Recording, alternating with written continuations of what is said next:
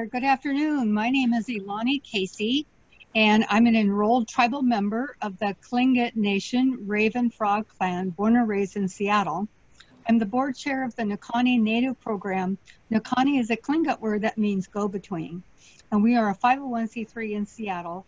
And due to the Stand Up to Oil grant, we're able to do this workshop with Valerie Segrest. I'm going to do a very brief welcoming song first. Way, way, way, ah, hey. Way, way, way, ah, hey. Ah, ha, ha, ha. Ah, ah, way, ah, hey. Way, ah, hey. Yo, Gunishtish. Thank you, Gunishtish. Now here's Valerie Segrest.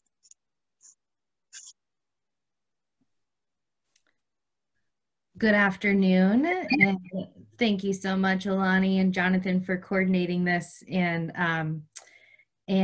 just creating the space for me to talk about some of my favorite things. I feel really lucky today. And just a brief introduction of myself, my name is Valerie Segrest, and I'm a member of the Muckleshoot tribe located just south of Seattle, Washington.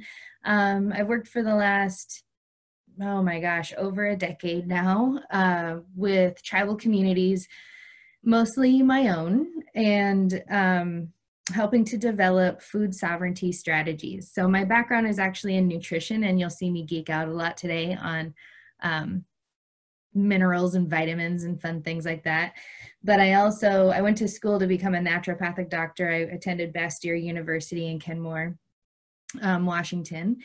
And it's a pre-med degree, but when I got into my last quarter in school, I had a cup of nettle tea, and I very obnoxiously talk about how it totally changed my life.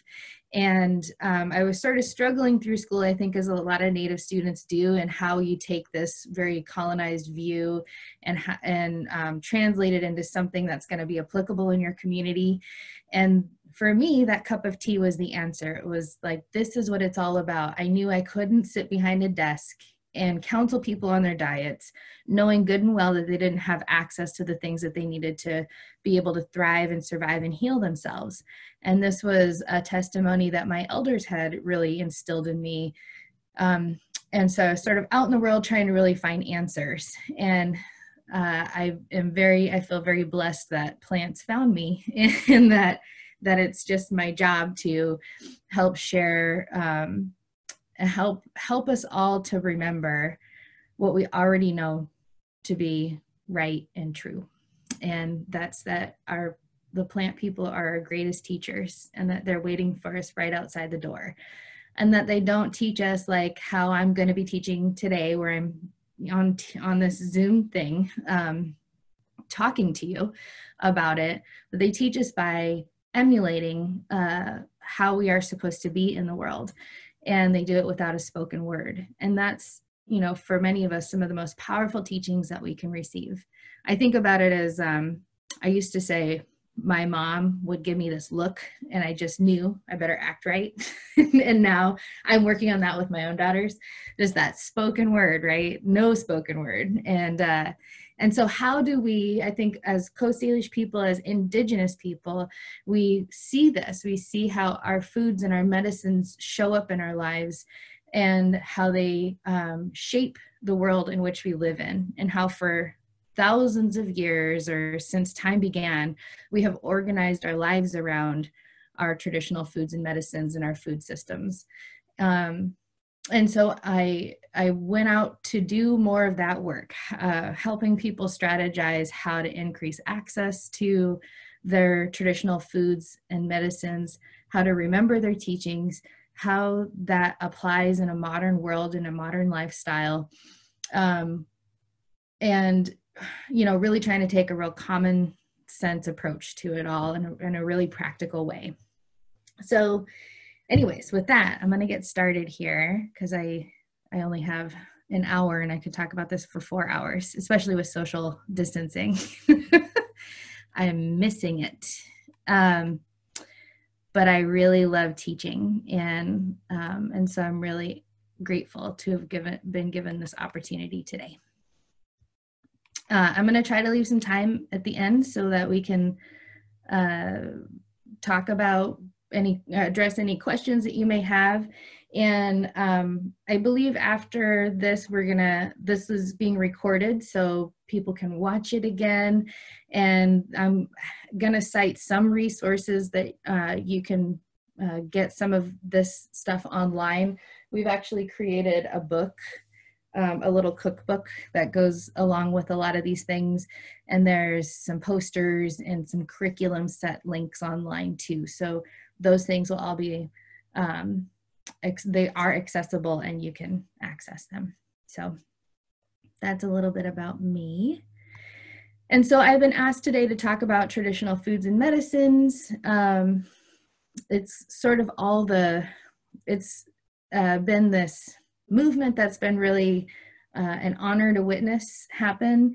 And time again, I see how foods, our traditional foods, are an organizing tool, how they inspire us, that they're not just resources, to be extracted from the land, but that they're our relatives and in so many ways, help shape the world in which we live in. And so I have a really cool, fun group of women and some men, the educators that I get to develop this stuff out with and think about the strategies. My newest job is working for the Native American Agriculture Fund. I'm the Regional Director of Native Food and Knowledge Systems, and we actually have a grant cycle open right now. It closes June 1st, but our whole goal and charge is to really help Native farmers, ranchers, fishermen, harvesters, Native food producers to become more successful in our food system. And that really is providing a way in which we can help shape that food system. And so we're taking it very seriously, and I feel so blessed to work with the people that I do. There's so many good people out there doing amazing work, advocating and protecting our lands and our waters for our future. So I always want to remember that. So for me, working with tribal food sovereignty as a sort of method and mechanism in which we can get to a place where people have adequate access to nutrition, that I think has a lot to do with some of the issues that are coming up around pipelines and oils and standing up to gas and standing up to oil, like Jonathan and Alani have been really helping to organize and raise awareness around with their program. And so what does that actually mean?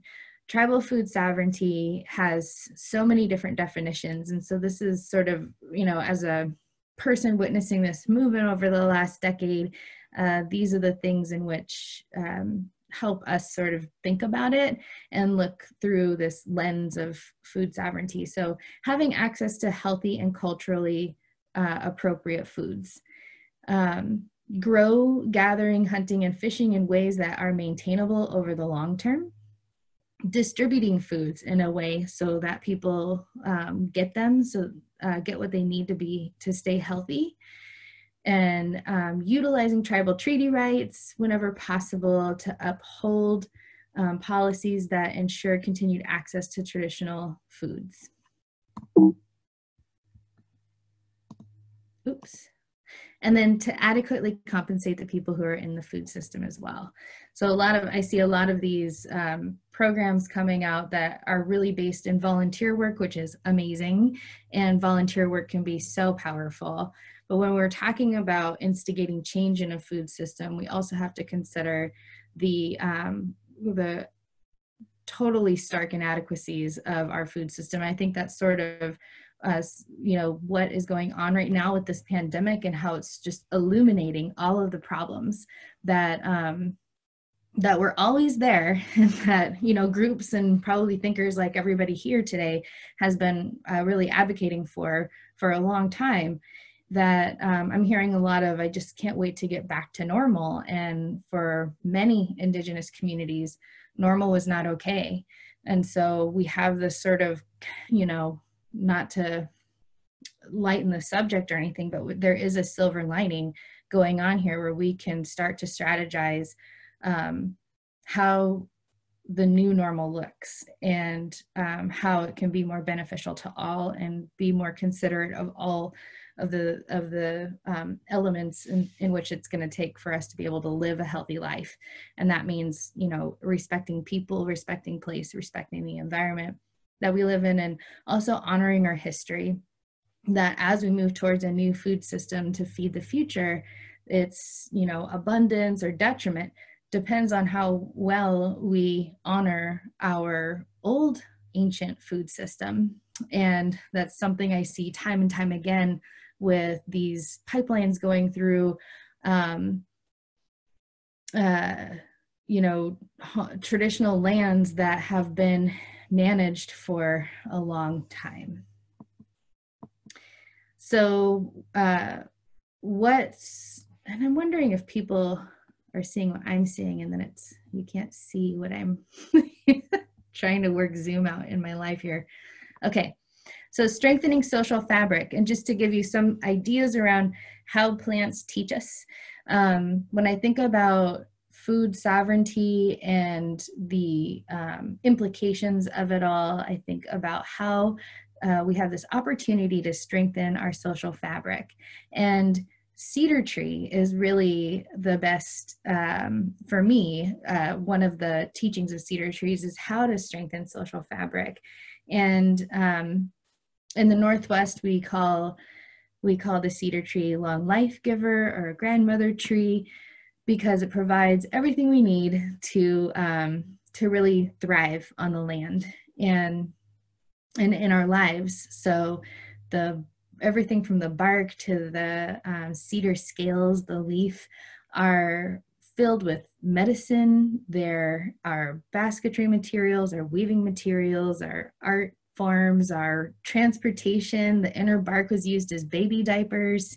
There are clothing, and the cedar leaf can actually be chopped up and infused into an oil and used topically as a medicine.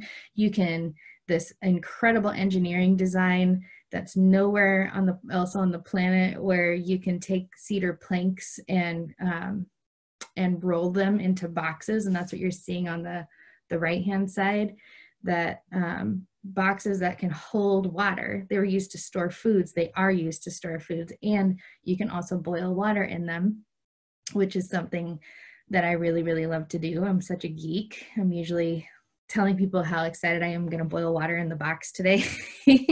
But you fill it with water and let it sit for a while, and then you heat up your hot volcanic rock and drop it in one at a time, and then all of a sudden this magical moment happens where the whole thing bursts into a rolling boil. And then you throw in your vegetables or whatever it is that you're wanting to cook in there, and cover it and let it sit and steam for about 45 minutes.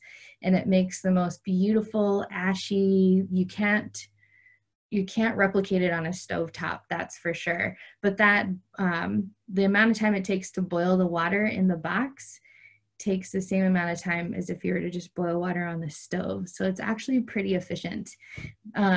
Anyways, it's one of my favorite things to do. And I think it's, just another example of how impressive cedar tree is, that it just teaches us time and time again how to, push our roots into this earth and hold it together, and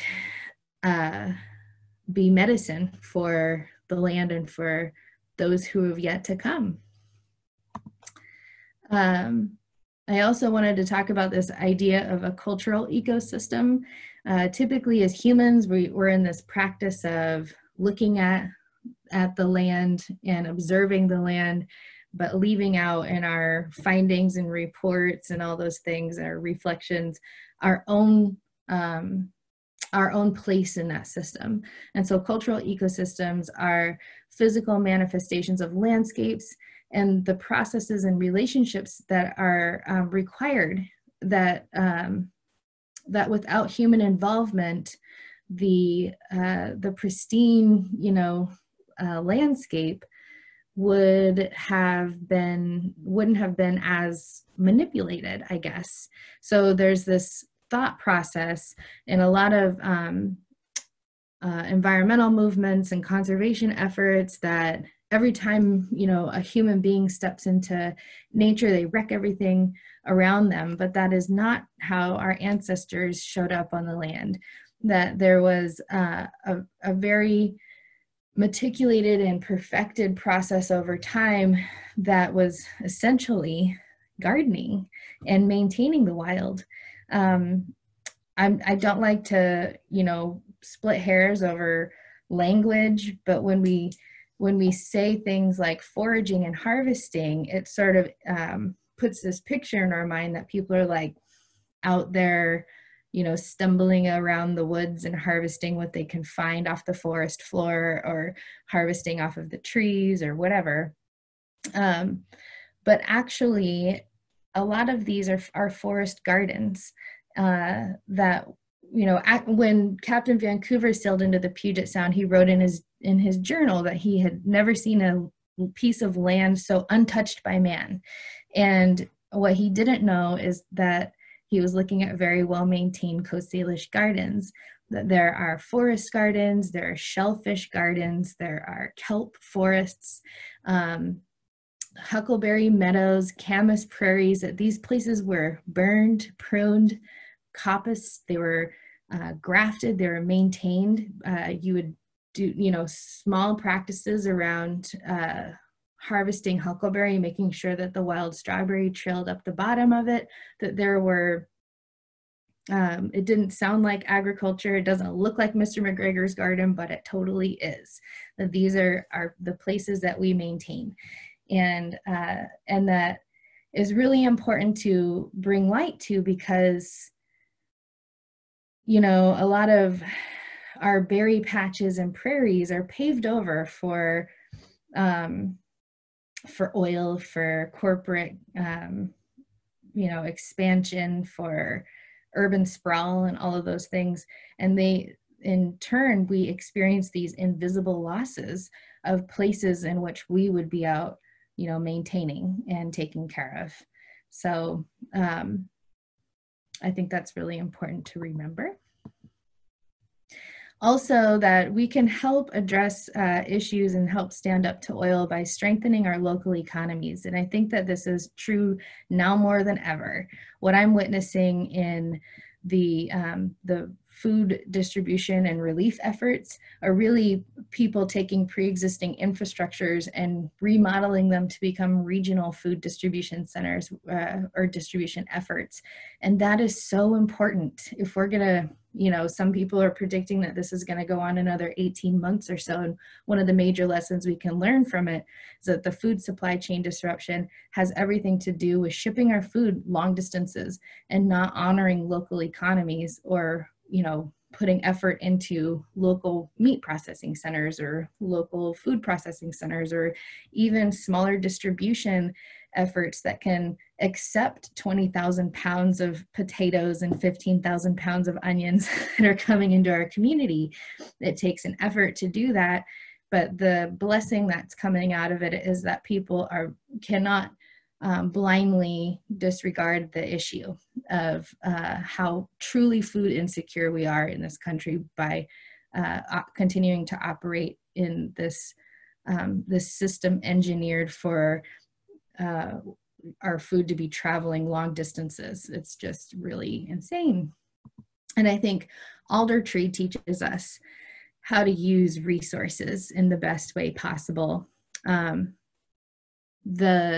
After forest lands have been cleared, one of the first species that populates that area, disturbed areas, are the alders. And alders are actually there to sort of fix the soil and get the soil ready for future growth around the next succession of forest.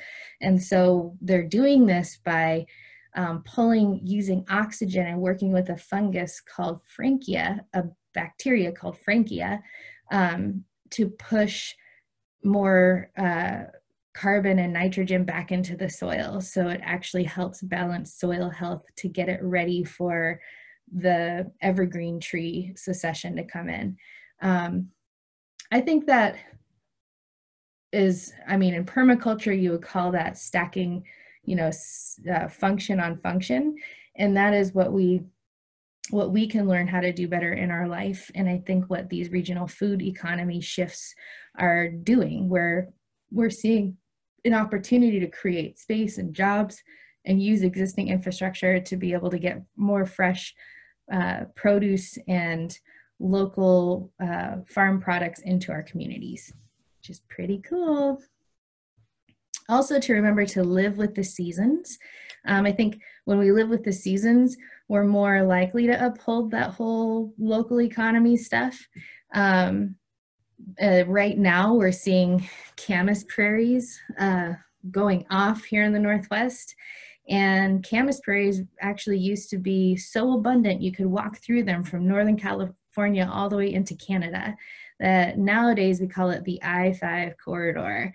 But they were, when Lewis and Clark came into the Chehalis Valley, they thought they were looking at a body of water, but what they didn't know is they were looking at camas in full bloom, which only happens about 3 weeks out of the year, starting right around Mother's Day or somewhere in that time frame. So it's happening right now. For those of you in Washington State, you can just drive south on the I-5, and when you get to about just south of Olympia, you'll start seeing these blue flickers along the roadside. I think Joint Base Lewis McChord also has a camas patch, but I've never actually noticed it from the I-5. So anyways, now less than 3% of our traditional camas prairies are still intact, because as you know, the I-5 corridor is heavily populated.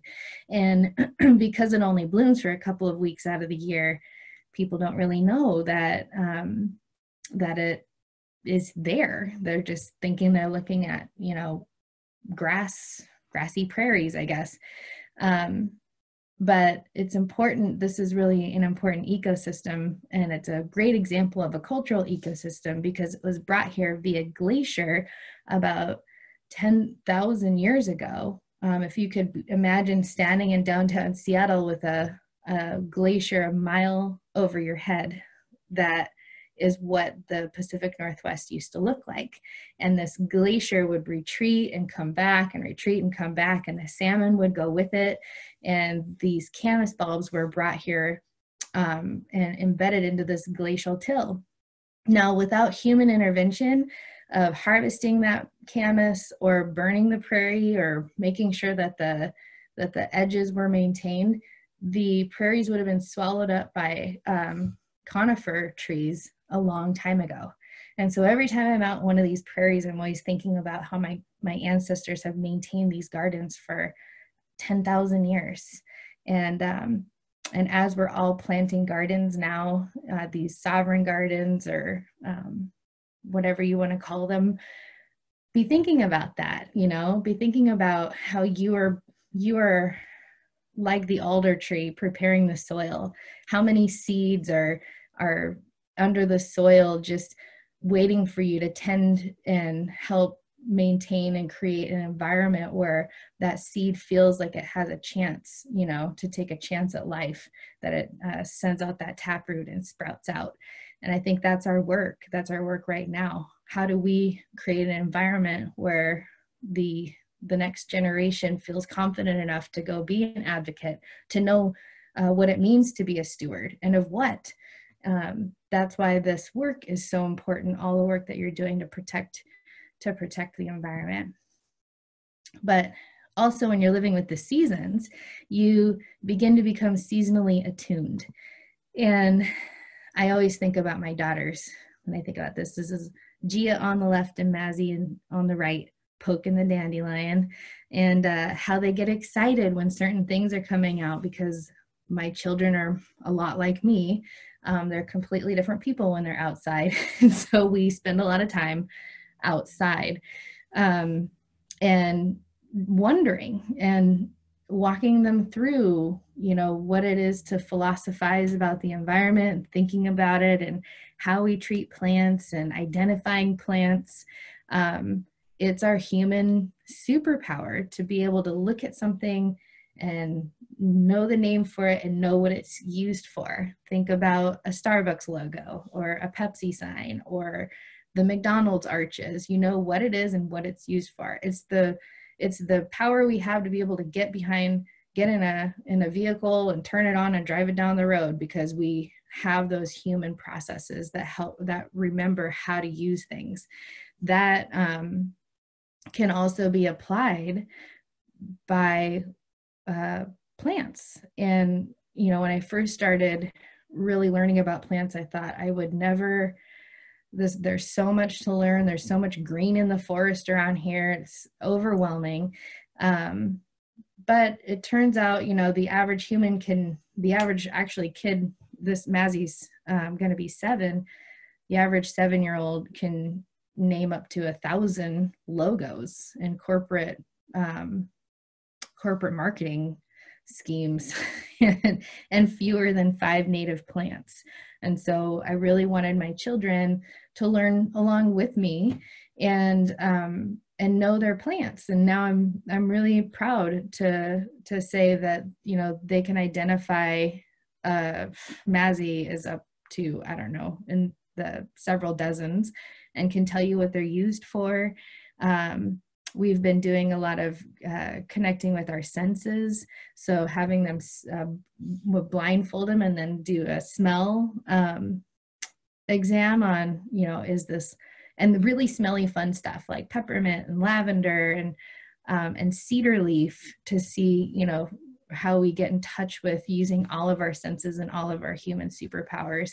But when you're really eating those seasonal foods, you also get attuned to what's going on in the seasons. And that's pretty cool. Also, eating local foods minimizes, obviously, our environmental impact. And I think about cattails when I think about environmental impacts, because they are these natural environmental toxin uptakers. Like they like to clean areas, which is really great and such a blessing. But also, if you're harvesting cattail, you want to really make sure that you're harvesting it from a clean area, so that your body will react quite quickly if you are exposed to some of the environmental toxins that the cattails are taking up. And I love this quote from Robin Wall Kimmerer that says, in some native languages, the term for plants translates to those who take care of us. Through natural selection, the cattails develop sophisticated adaptations that increase their survival in the marsh. The people were attentive students and borrowed solutions from the plants, which increase their likelihood of survival. The plants adapt and the people adopt. So beautiful. And then also, by eating more local foods, we are able to really take up the nutritional density of plants and or anything local. Typically, I think about a blueberry that has traveled, you know, a really long distance. In the dead of winter around here, I find New Zealand blueberries in the store, and I love New Zealand. I've never been there. I've always wanted to go. I'm nothing against it, but I do feel sad for that little blueberry. For those of you who have traveled on a plane long distances before, like, think about how you felt getting off the plane. You're like dehydrated and bedraggled, and you need to take a shower. And that's how that poor bedraggled blueberry feels. And then we're trying to eat it and get the best medicine out of it.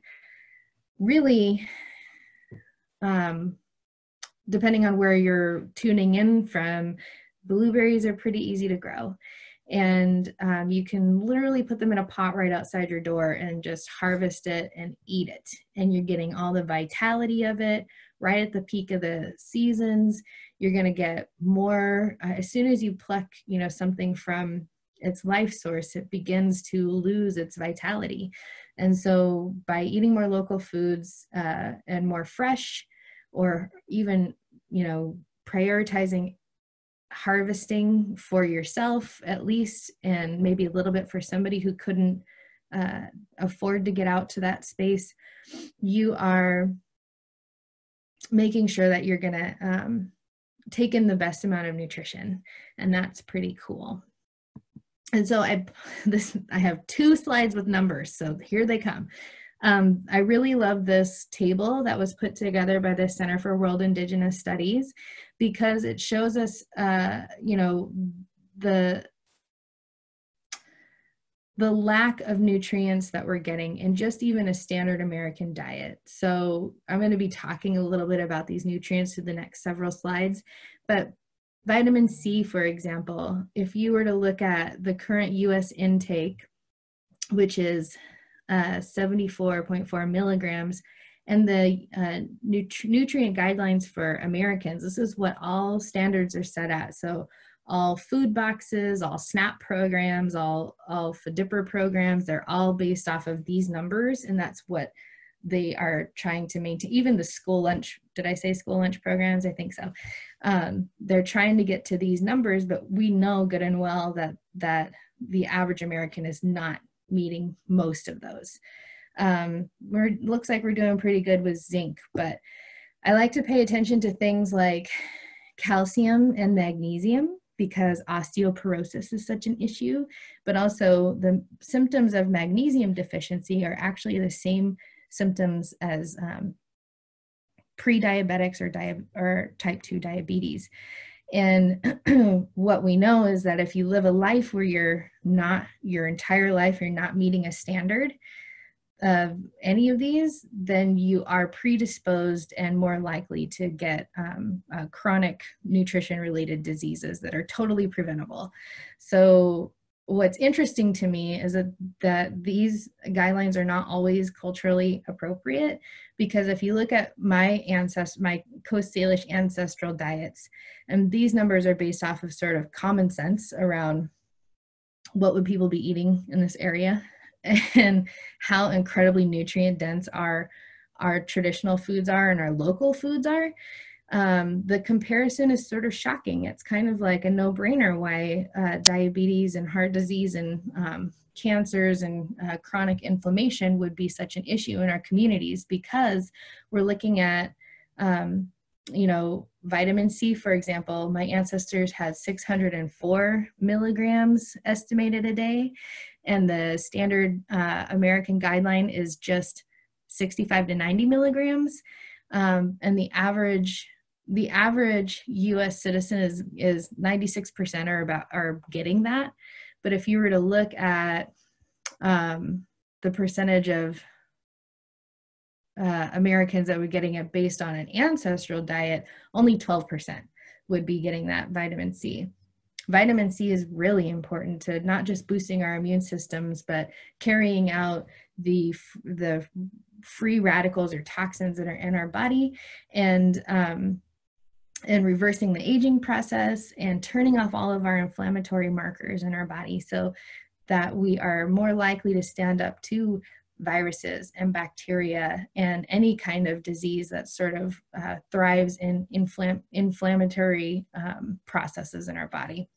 So this is really important to me. I think it's a pervasive issue that people really need to start paying more attention to, and I'm hoping to be writing some more articles about that in the next coming months to push out.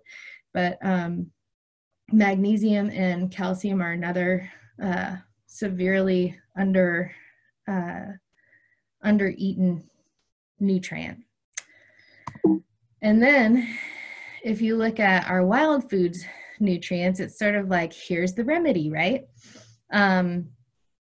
So looking at nettle, for example, so in just 1 cup of nettle, we're getting 2,900 milligrams of calcium. The dietary guideline is asking for 800 milligrams a day. So you're getting, I mean, you don't have to eat a whole lot of this stuff. Just 1 cup of nettle tea actually will meet your half of your calcium intake for the day and all of your magnesium. So just, sort of pushing on to the point that our wild foods are incredibly nutrient dense. They are cultivated, they can be cultivated because we're out there harvesting and paying attention to them, and hopefully harvesting in a good way where we're not taking more than we need. The general goal is to make it look like you were never there. Or only taking about 10%, keeping in mind that you're going to have to go home and process all of it. And the processing and storing away properly takes like 10 times longer than it does to actually harvest these many of the crops. So, okay, numbers are done, I swear. I have to look at those anymore. But anyways, just to drive home the point of how important it is to eat local foods, and to remember, this is one of our traditional food diet principles that my colleague Elise Krohn and I developed, that plants breathe, drink water, and absorb nutrients. And after they're plucked from their life source, they begin to lose their vitality. And so the fresher the food, the better it is for you.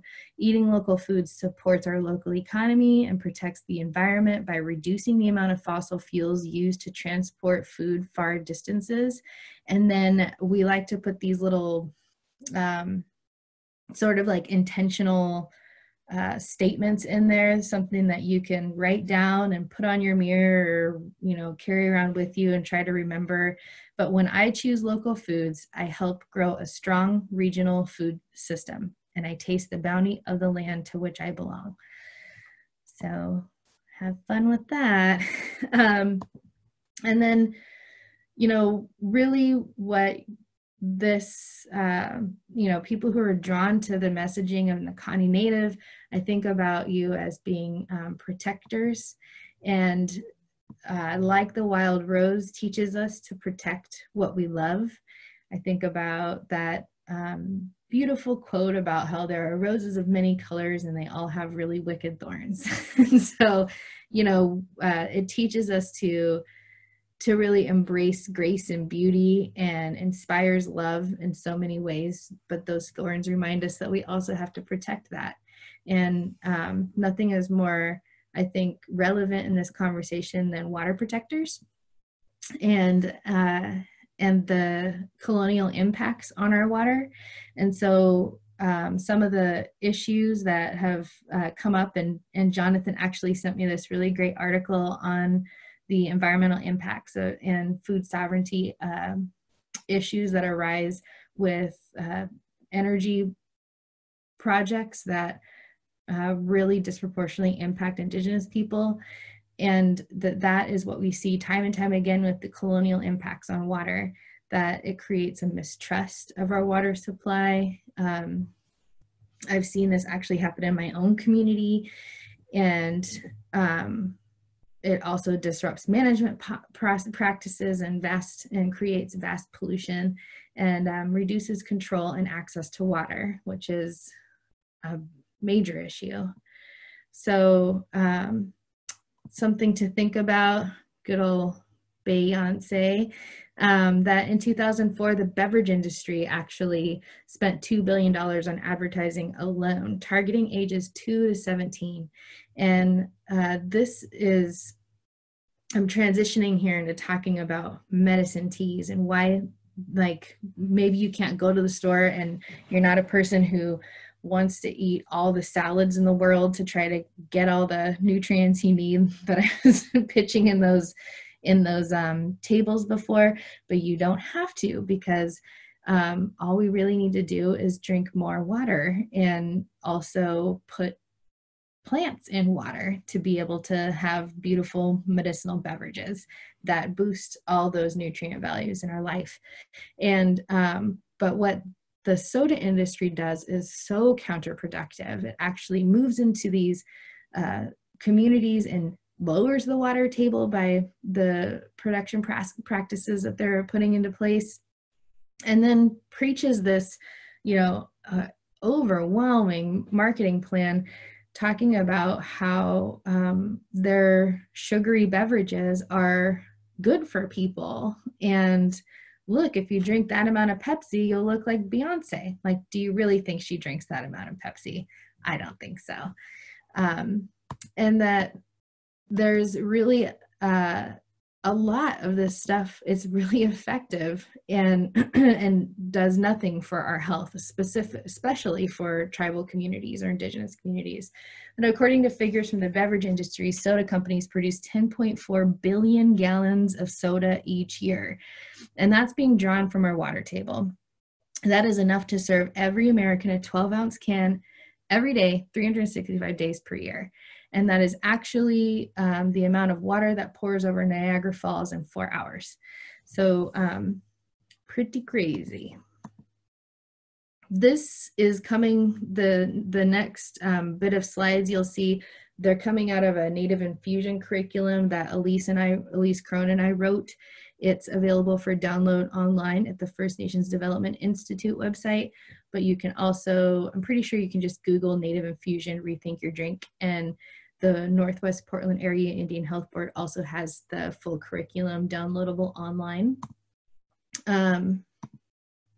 There's also posters that I'm going to go through here. There are 6 of them. They were done by, the artwork was done by Joe Seymour and Roger Fernandez, 2 Coast Salish artists. And Elise and I worked pretty hard on trying to pull together just simple teachings from each plant. And really it's meant to be a counter marketing campaign, and you'll see why.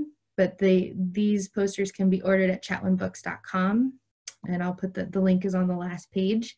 And then the recipes that go along with every one of the plants I'm going to cover also in the Feeding 7th Generation Salish cookbook. And the cookbook's like $6 or $7.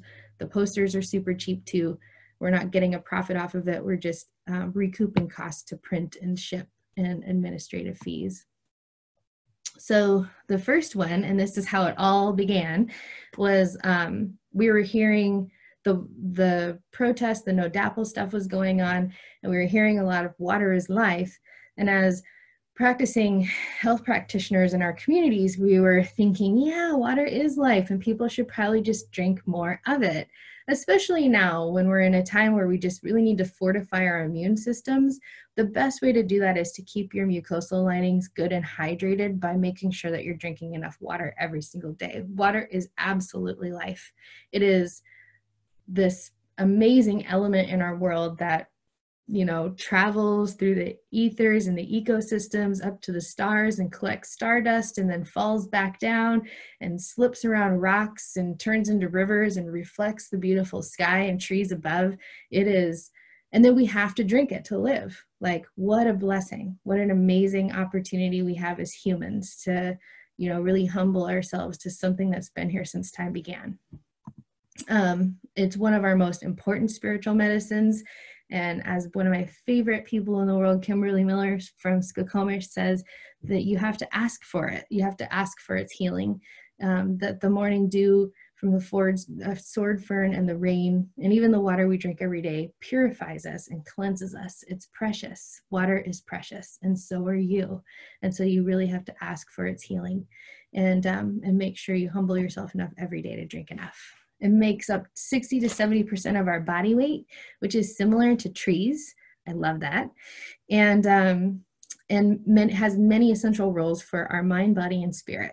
It carries nutrients, it removes waste, it cools the body, digests food, repairs and replaces old tissues, and it's cushion for the organs and joints. And right now, you know, I'm really concerned for our young ones and this isolation. We don't know what the ramifications of it will be in the future, but we do know that socializing is very important for our children, for social development.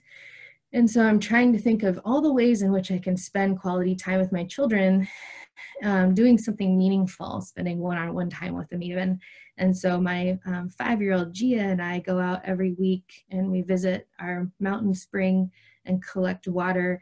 And then that's what we're drinking through the week. And she looks forward to it every single time. She gets, it's really cold glacier water that comes out, and she gets all excited about sticking her head under the water. So So I'm just trying to really, you know, celebrate something with her, but also kind of just spend time doing something, getting into a new practice, and still, you know, really honoring that special time for her. So I hope that we're all thinking about that with our little ones right now. And then if you're in the Northwest, or even, I don't know, probably, well, no, probably not the Midwest. I think that there was still snow there a couple weeks ago. The evergreen tree tips are coming out. So that's that bright green fluorescent flicker that you're seeing driving down the road or walking on your walks outside. But the Douglas firs are pushing out their new little tips. And those are actually really edible. You can snap them off. Kids love to harvest them and just eat them fresh, or you can infuse them in water. They make a really delicious sun tea. And then you can also just, you know, make evergreen tree tip tea, hot or cold. I personally like the Doug fir the best. And we like to mix our tea with lemonade and seltzer water, like equal parts lemonade, bubbly water, and Doug fir tea. And it tastes sort of like a piney squirt. It's really delicious. And it's really high in vitamin C and electrolytes. Totally fun to drink. And our counter marketing campaign is that it's nature's original thirst quencher. We couldn't call it nature's thirst quencher because Gatorade would probably sue us. But it's better than Gatorade. You don't get any flame retardants in it. It's amazing. Go out and harvest your Doug fir tips. Wild rose is also out right now. And I just actually wrote an article on 5 ways to eat a rose. It's in the Yes magazine for this month, the May-June edition. I can probably ask Jonathan or Alani to send out that link to everybody. But it very clearly just, you know, talks about how to put it in a honey, how to put it in a vinegar, how to make a tea, how to dry it, how to make rosehip jam. It's all right there. So wild rose, like I said, it helps us remember to what is precious and how to keep it safe from harm. And the sweet smelling flowers soothe irritation, heal wounds, and add delicious flavor to food and drinks. In the fall, flowers become rose hips, which strengthen our heart and contain vitamin C, shielding us from illness. So the counter marketing theme for this is that it's naturally enriched, that the bioflavonoids actually support and address chronic inflammation in our body, and that they're really, I don't know how many of you spend time with roses, but like now's the time to really stop and smell the roses. The bees are doing it, and they're in their prime. So you can eat them fresh. You can infuse them in a sun tea and add lemonade, impress all your friends. You can put them in honey. And on the left here, I have rose hips, which, so when you harvest the rose, you just want to pinch off the petals and leave that base in there so that the ovary of the flower will get fertilized and swell up. And that's flower sex 101. And that's how most fruit happens, actually. And that's what a rose hip is. It's a fertilized ovary of a rose. And just 3 of those have the same amount of vitamin C as an entire orange, plus iron. And for those of you nutrition geeks out there, in order to absorb iron, you have to have vitamin C. So it's really perfect. In China, they actually use these to purify the blood. And in France, this is their cough syrup go-to remedy. In fact, in World War II, they were treating scurvy with rose hips over there because of the food shortages that were going on. So they have a long-standing tradition of medicine all around the world. Roses are 35 million years old, so they can really teach us about how to survive and thrive on this planet if we know how to catch their wisdom and what they're trying to show for us. Wild strawberries are another inspiration for us. They remind us to taste the seasons. We talked about seasonal attunement already, so I'm not going to geek out on that anymore, but they, you know, remind us to embrace and savor the moment. And these berries are really small, the wild ones, as opposed to like those big, meaty, flavorless ones you get in the store. Those little tiny wild strawberries are like tiny little fruit snacks that pack this big punch of flavor. I can never actually harvest any to bring home because I usually just sit down and eat them right off of the ground wherever I'm at. But you can also harvest the leaf and make strawberry leaf tea. And that is the leaf of berries, wild berries, has the same medicine as the berry, the fruit itself. The only thing that you're not getting is the fiber, right? So most berry leaves are anti-inflammatories, strawberries in particular. If you just go to the National Institute of Health website and type in strawberries and diabetic, a whole bunch of articles will come up around how it is an anti-diabetic food. And so they're really high in minerals and antioxidants and have an affinity to healing women in particular, and the extra blood vessels that we have feeding our uterus and our uterine lining. So it has an affinity for that. And yeah, get out and harvest your strawberries. Oh, there they are. I forgot to put this in here. See how tiny it is? It's so cute and so easy to grow. Out here we have huckleberries, actually over 13 different varieties that grow here in the Puget Sound region. And time and time again, it just reminds me that food is our medicine. That huckleberries help us to live a long and vibrant life. And people, just as we would organize our lives around fishing for salmon, we would also organize ourselves around when huckleberries were in bloom. And we still do, actually. Every year, my birthday is September 1st, and that's typically huckleberry harvesting time. So guess what we do for my birthday every single year? We're out harvesting, following that season as it ripens, that plant as it ripens through the seasons, and also making sure that we harvest enough to bring back to somebody who may not have the opportunity to be able to get out and get it done. So overall, berries are really great for your health because they provide antioxidants, which help sort of clean up all the natural processes in our bodies that create cell damage. Our bodies are constantly building ourselves up and then breaking things down. And but what we find often in our modern world with being inundated with oil, an oil industry or environmental toxins, is that our toxin holding in our body is a lot higher than it has been historically. And so we need antioxidants now more than ever. And plants have a lot of antioxidants in them, specifically berries, and even more so with our wild berries. They're really high in vitamin C, which we all know why we need more vitamin C, especially right now, and then fiber and how important that is for maintaining gut health. So obviously you're not going to get the fiber component out of drinking the berry tea. I guess you could eat the leaves, but that probably wouldn't taste very good. So, but you're also getting the vitamin C and the antioxidants from that. And that's our counter marketing campaign, that they build strong veins for generations. And then finally, we've got my first plant teacher, my favorite one of all, nettles. And I'm going to try not to, let's see, I've got 36 minutes. I'm going to try not to talk about them for 36 minutes. Hopefully I did a good job. So nettles teach us to build strength.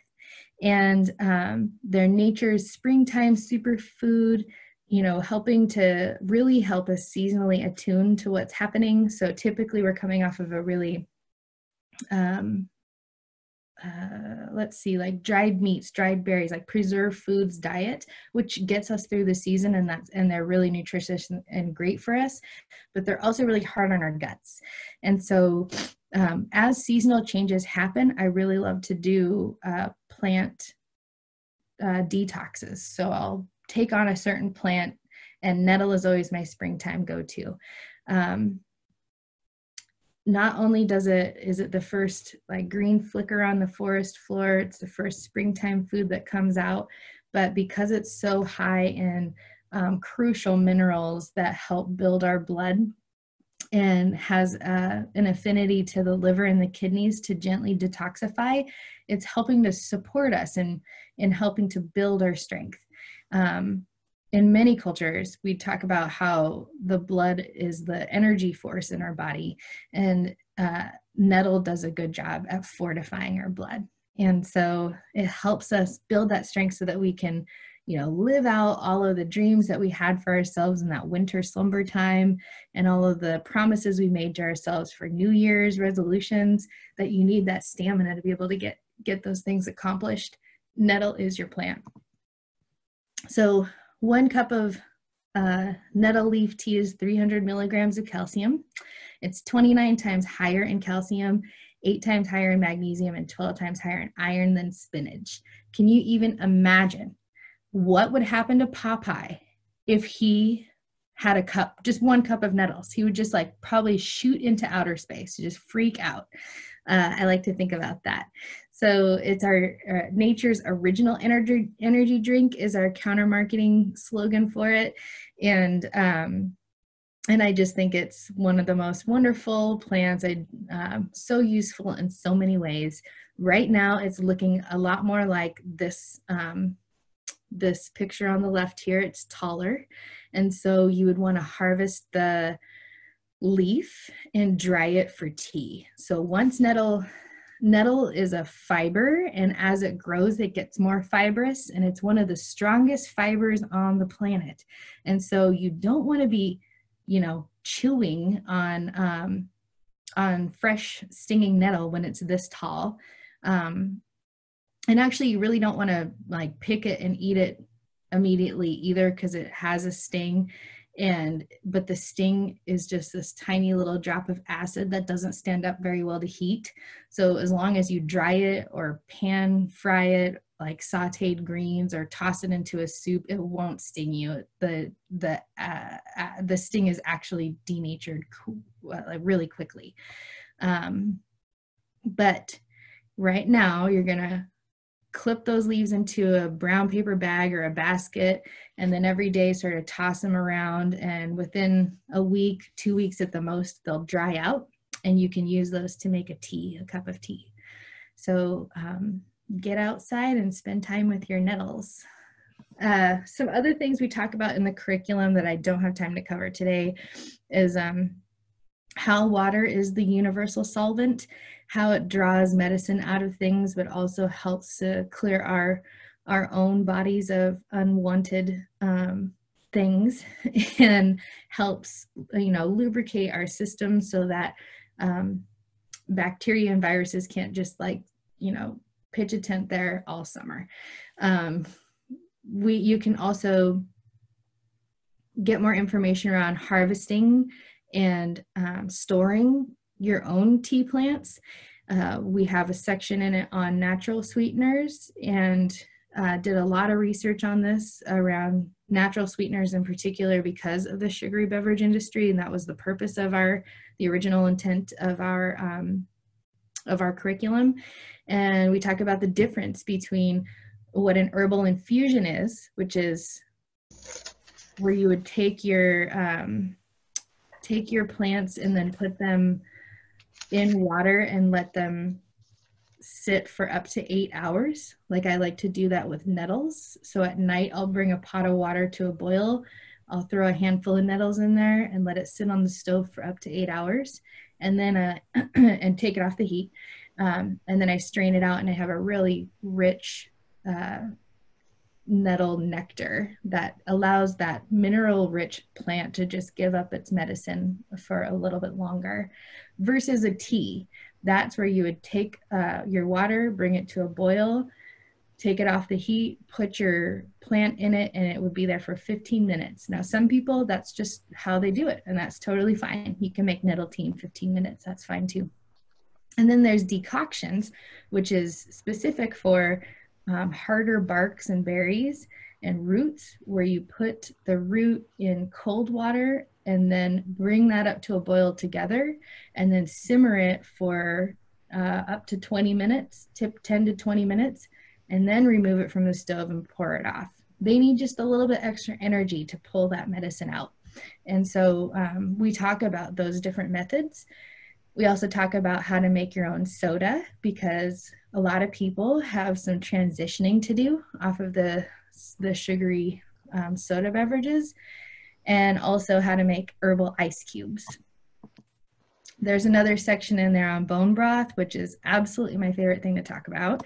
I like to call it bone tea, because that's exactly what it is. You just take these otherwise disregarded parts of, a free-range chicken or the bones, and you boil them and put all those vegetables that are in your crisper in your fridge that maybe you had a lot of ambition, in your grocery shopping, you're going to eat all those carrots and celery, and they were just still sitting there in your crisper. Toss them in a pan, toss them in a pot, put some bones in there, and simmer it for up to 24 hours. Bone broth is the elixir that brings life back into things and is so healing for our guts, and can be hidden into a lot of things that, when I was first trying to get my children to get more bone broth in their diet, we would just put it into a soup or a porridge or something like that, and have them eat it that way. And then there's also a section we wrote on smoothies in there. And so all these healthy beverages, all these ancestral recipes that have been perfected and defined over time, and then with very strong intention passed down to the next generation. For a long time, this knowledge has been transmitted. And so we don't want to be that generation that's, the last one to do that ancient tea recipe and have it be lost. We want to uphold what our ancestors have, handed down to us over time. That's our legacy, and that's our inheritance. And so we also have a poster in here called Feeding 7 Generations. And, we get asked time and time again around how we can eat like our ancestors, basically, in a modern world. It's inspired by a conversation I had with one of my sweetest teachers. He's passed away, but Hank Gobin from Tulalip, who told me, I really want to support you, and I'm really excited about, you out there in the world getting more people to eat traditional foods, but how do you do that when nowadays our traditional and accustomed harvesting grounds are Safeway and Albertsons and QFC and these large grocery markets? How do you bring your ancestor grocery shopping with you? And so it kind of inspired us to think about how these common concepts were coming out of these conversations with elders and native food practitioners throughout our region that are as applicable today as they were generations ago. And so how do we eat like our ancestors? We can eat more whole foods. When you're grocery shopping, a blueberry is a blueberry is a blueberry, right? You don't need a science degree to understand what's in the blueberry. It just is itself. That's what a whole food is, or trying to eat things as close to a whole food status as possible. To eat more plants. That is the one thing that all nutritionists can agree on. We all need to eat more plants and a lot less meat. I think we have a meat-heavy diet, and we know that has environmental ramifications as well. To diversify your diet, that, for the Coast Salish people, our ancestors were eating over 300 different kinds of foods in a calendar year. That's very different from the standard American diet that is just 12 to 20 foods. We go to the grocery store and we have the illusion of diversity, but what we're seeing are the same 3 to 4 products packaged and shaped in different ways. Corn, soy, pea protein I'm seeing a lot of nowadays. Those things are in almost everything in the grocery store. And so eating more a diversity of foods, maybe not just sticking to the typical like hot dog hamburger situation, but trying different things and different cultural recipes as well will help. Also, we hear this time and time again, how important it is to cook and eat with good intention. And cooking, yes, you know, I've learned that I don't want to be making my soup listening to Democracy Now! At the same time, because I'm serving that up to my family. That kind of political rage sometimes that we have, but also to eat with good intention. That eating is a reminder that we, as pitiful humans, rely on foods to exist, and that the standard, you know, American is eating at least one meal a day, a week, in their vehicles, traveling from one place to the next. Now that probably looks different in the time of COVID, but and I am seeing a lot more people cooking at home, which is really amazing. But when we sit down to eat, it is so important to practice the rest and digest part of our nervous system. It is a time when we can turn off that stress hormone, cortisol, which is like the #1 contributor to all inflammation in the body. And that's the fight or flight, you know, part. So if you're driving down the road and someone slams on their brakes in front of you, that cortisol is right up in your system and it circulates there for 24 hours. And so we don't want to be trying to eat our Arby's 5 for $5 while our body is telling us that a gorilla is chasing us through the jungle. We want to sit down at a table and just simply enjoy a meal. And why not talk about our day with our family, or, you know, share your thoughts or emotions around it. Sharing a meal with people is incredible medicine in and of itself. And then finally, to give back to the land always, that we aren't just taking, we're also tending to the things that uphold our health and that we organize our life and shape our world with. So caring for the land helps us to remember the practices of our ancestors and to continue to pass down a world that supports generations to come. And that's what feeding our 7 generations is all about. So I'm gonna shut up now and see if maybe Jonathan or Alani want to help sort of field any questions that people might have. We've got about 20 minutes left.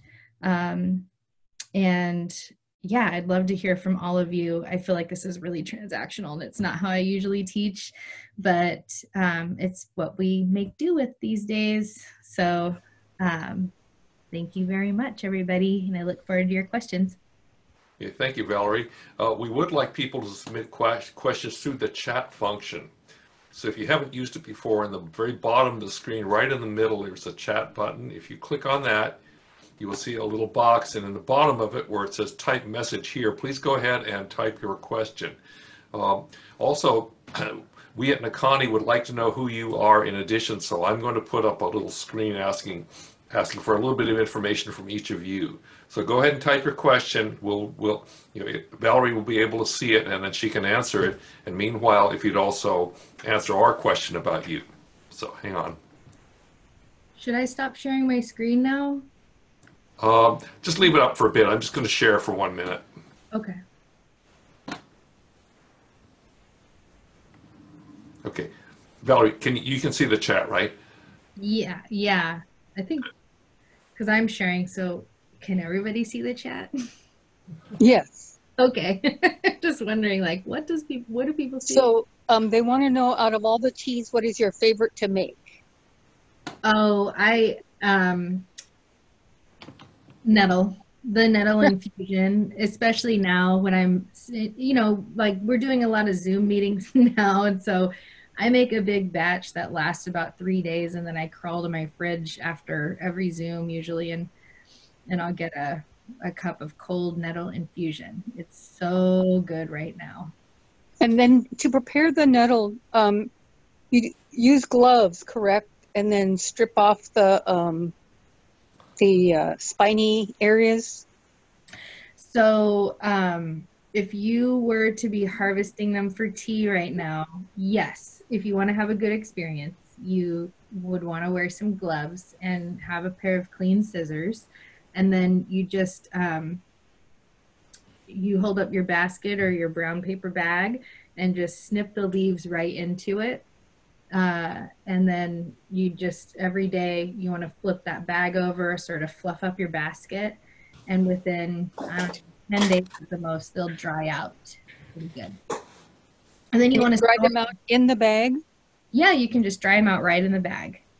And then you just, if you don't have fancy, I practice this all the time. So I've got big, large glass jars. Like if you get those big pickle jars at the store, you could save those and clean them out really well and then store your plants in there. They store really well, but you don't want to put them in the sunlight because the sun will bleach out the color and they just won't look as vital. So if you don't want to do all that, you just clip them in a bag, flip the bag over until they're dried, and then roll your bag up and put it in a cool, dark place. Make sure. Yeah. And someone also asks, do you have any ideas on how to grow nettle in a garden so not to get stung every time you walk by? Oh, I don't know about that. Nettles were cultivated here. In fact, there are some ethnobotanical records that talk about families off of the south end of Whidbey Island maintaining, Coast Salish families maintaining up to 5 acres of nettles, like fertilizing them with seaweeds and salmon carcasses. Ooh. So they are, they're a farmable crop, I guess, if that's what you want to, call it. Yes. Yes. You can totally grow them. Like just, and then the seeds are coming out soon, so you can just harvest seeds and sprinkle those on the ground and they'll grow. They're natives. Great. And then which native plants do you recommend adding to your garden? A lot of the ones that are here. So, your neighbors will love you if you just plant nettles. You could do wild strawberry. You could buy blueberry varieties and really geek out on the blueberry varieties that are as close to a native as possible in your area. And how about herbs? Yeah, I have, oh my gosh, I have lemon balm and chamomile and peppermint going bananas in my garden. We've also got wild onion that grows like crazy too. You won't be able to get rid of it, actually. Tiny little, they're called hooker's onions. They produce seeds like crazy and they just keep coming back year after year after year. They've taken over my asparagus patch. And I'm trying to think of wild rose. I had a little clipping that I put in I had about 10 little tiny clippings that I rooted out last year. And they've taken over. I've made a whole hedge of wild rose now.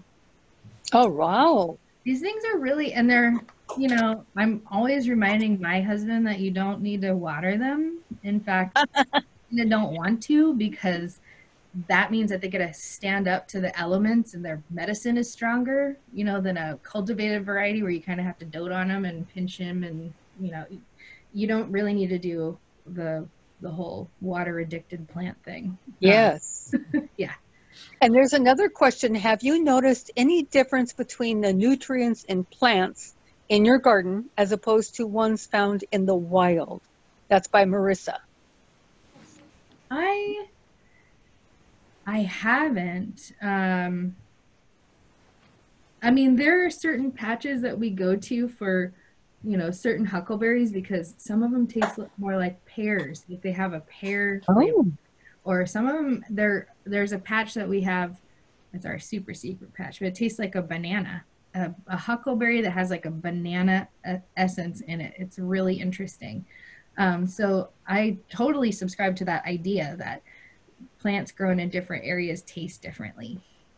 And then huckleberries, I understand they only really grow in the mountains. And so I don't know, can we actually plant huckleberry down here in Seattle or in the Northwest? Evergreen huckleberry is a variety that's native here. It's the Suquamish, for example, that's the huckleberry that they have. And then there is also the high mountain variety of huckleberry, which only grows at higher elevations. And I think that's what you're referring to. But evergreen huckleberry is the last berry to fruit of all of the huckleberries. Usually comes out in like October, November, and usually harvested like right after the first frost, because they get sweeter after that. And they produce and they grow really easily too. And how would you recommend planting, like trying to find like a cutting or and then plant it in a small container and then put it outside later after it grows more? Yeah, absolutely. Also, a lot of the native plant societies or conservation district, the King County Conservation District has a big plant sale every year. Evergreen huckleberries are always on the list, and it's like 10 plants for $10. Wonderful. And do you have their website you can put in the chat? Yeah, I think so. Or, you know. Let me look it up here really quick. I think it's King County, kccd.org. I'm pretty sure. Oh, here's a wonderful question. They're all wonderful, but this one's pretty detailed. They have Highline teachers benefited the most in a powerful way last summer at the Muckleshoot STI Outdoor Learning Experiential PD with you and the MIT Cultural Programs leaders. What are your recommendations for integrating all of this remarkable plant knowledge in our science, environmental learning, ELA, and beyond spaces in school districts, and help teachers to teach it to all students in K through 12 classrooms? How can we integrate this in a major way?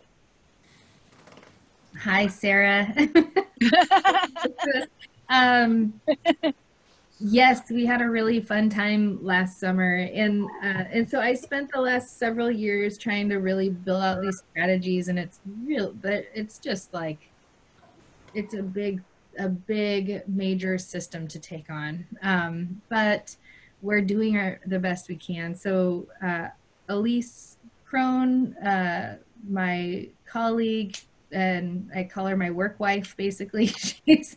We've developed out the Cedar Box Teaching Toolkit as a curriculum that we're talking with OSPI right now about how to get those materials out right away, because people are doing more online learning and stuff.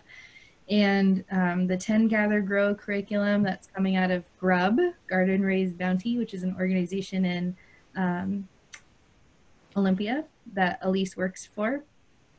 And I know I love GRUB too. They do such really good work, and they actually have a lot of work around training teachers to work with at-risk youth through gardening. If you have a website or a link for GRUB, that way people on the chat, that'd be great.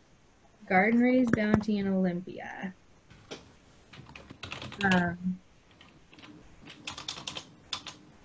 Oh, I'm sending things privately to somebody. I'm just noticing. God, Go ahead and send it to everybody. I will. So, Garden Raised Bounty out of Olympia, Washington. Okay. Great. And then there was another question about... Thanks, Jonathan. I learned about how healthy native plants like nettle and dandelion leaves are so useful. Now dandelion, the yellow part of the dandelion, that's also edible. And now that's the flower, or is that the flowering or the leaves part? Every part of the dandelion is edible. Yep. And so, right. So they sort of follow. I love dandelion because it teaches us how to follow the seasons and the vitality of plants. So in the spring, that fresh, tender green comes out. And I spent a couple of years in living in Greece. And when that would happen every year, even the Greeks would go nuts over fresh dandelion leaves. It was like their seasonal attunement that, you know, they'd just be drawn to.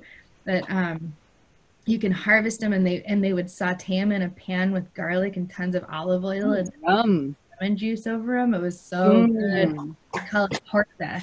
And it was controversial. I've heard different wild spring greens that were used for that, as either amaranth greens, which also grow crazy all over the place in the North American continent, or dandelion greens. Both were used in horta dishes. And so anyways, yes, the fresh tender greens are edible, and then it shoots up its flower, and you can harvest the dandelion flower and eat it fresh, sprinkle it into salads, make dandelion fritters out of it. We have a recipe for that in the Feeding Seven Generations cookbook. Good. You can dry it out, make a tea out of it. And then dandelion leaf gets more fibrous, just like nettle, over time, and you can harvest the leaf for tea. And then in the fall, all the vitality of the dandelion goes back to the roots. And that's when we're all putting our gardens to bed. So it's a good time to harvest your dandelion roots so you have less next year. But dandelion roots are really great for liver support. People who are like in their head a lot and just out of their mind, dandelion root is really rooting, you know, helps kind of put you back into your gut mind. Yes.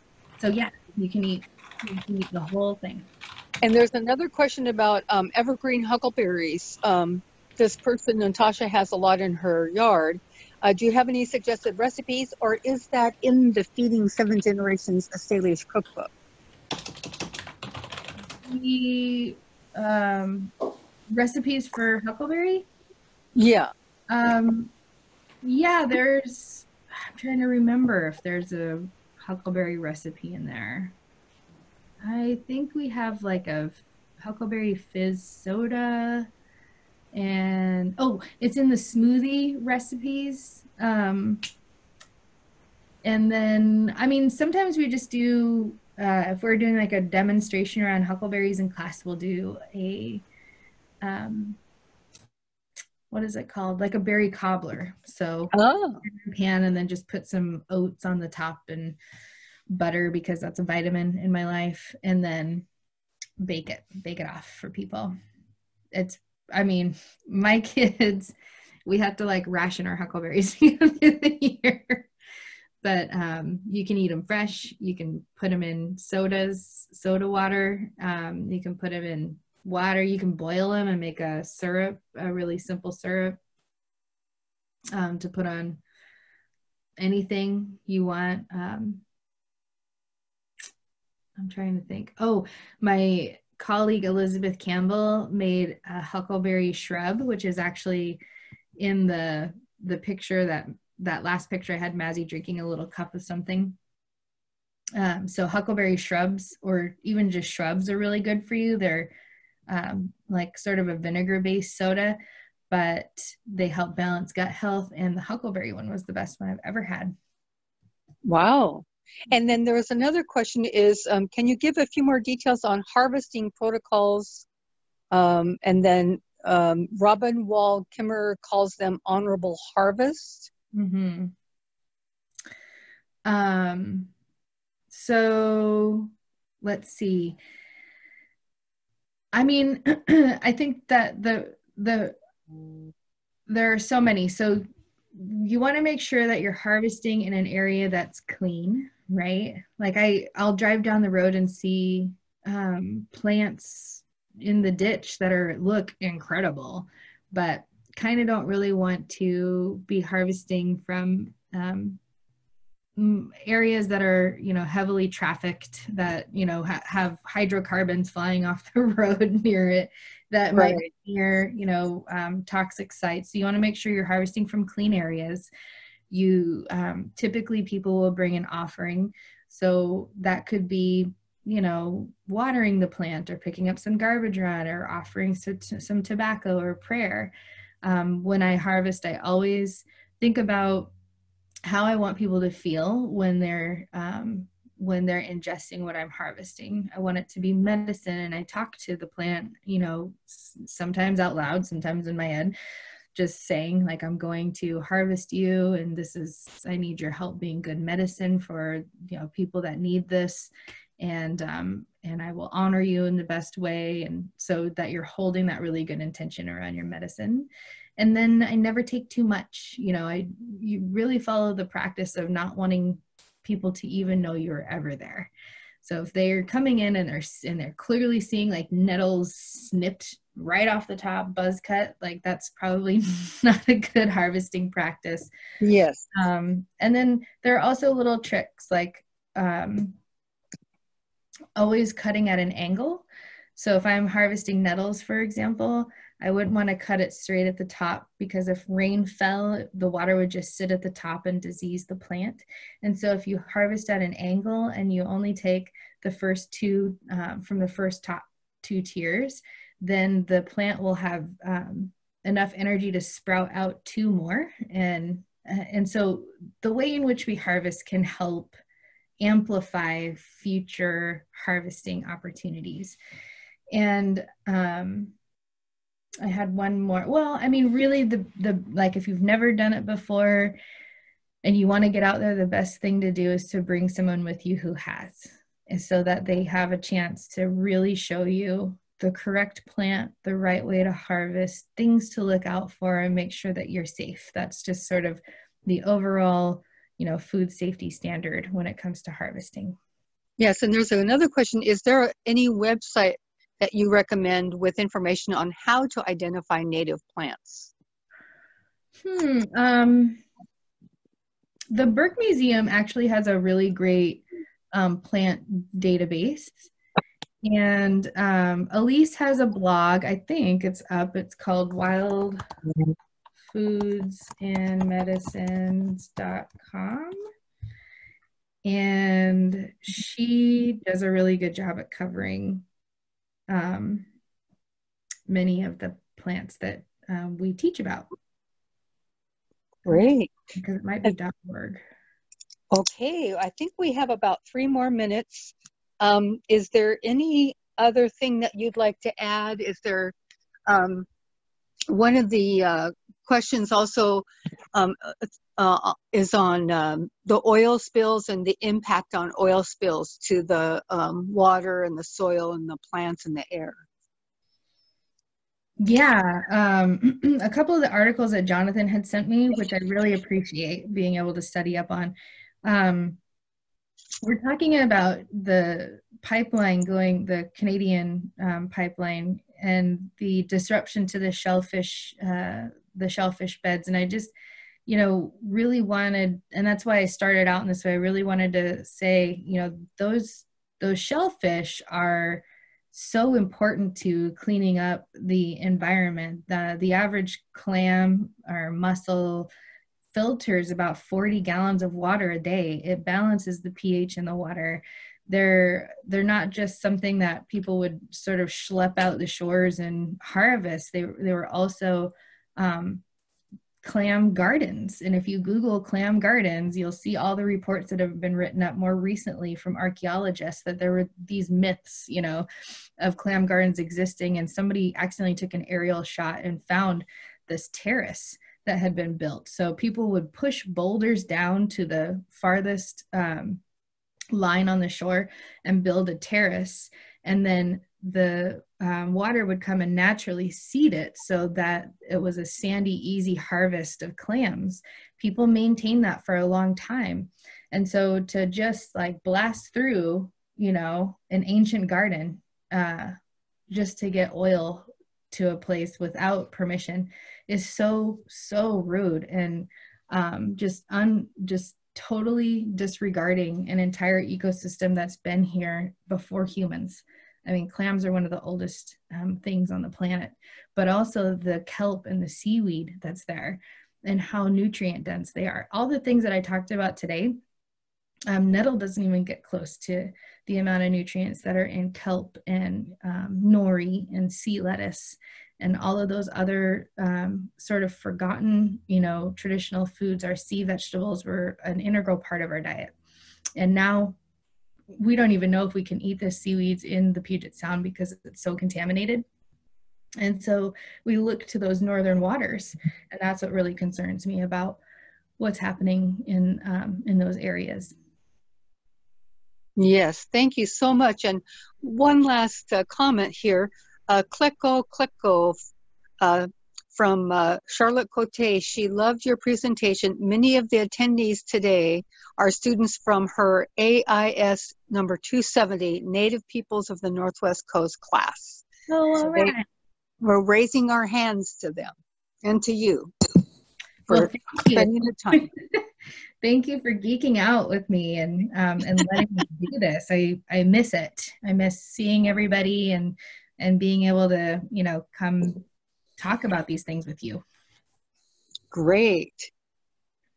And then Jonathan, he will be preparing the recording here and then placing it on our website so that people can listen to this again and look at all the wonderful resources and the wonderful presentation. Thank you so much. Gonishchish, that's a Tlingit word that means thank you so much. Thank you all so much. Stay safe out there and take care of yourself. Hi, Charlotte. So much fun to see people. All right, well, thank you. Thank you so much, everyone, for participating. Thank you, Valerie, for your fabulous presentation. I will make a video of this. I'll edit it a little bit, add title slides and stuff like that, and then it'll be up on our webpage in the next day or two, nakani.org, Nakani.org. And yeah, and we do have another event coming up on June 12th, which will be about climate justice, basically, as Native peoples and Indigenous peoples are affected. We don't have details quite put together yet, but that will be announced soon. And then I was just mentioning in the chat, we have a loving kindness meditation session every weekday morning from 9 to 9:45. And you can get the link again from our Facebook page. So again, thanks for everyone for participating. We look forward to seeing you at future events. Take care. Thank you. Gonishchish.